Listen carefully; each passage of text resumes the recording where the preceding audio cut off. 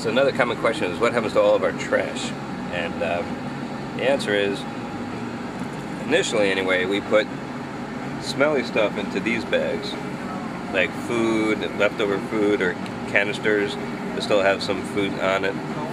And anything that's not smelly, like paper or stuff like that, we put into this trash can down here.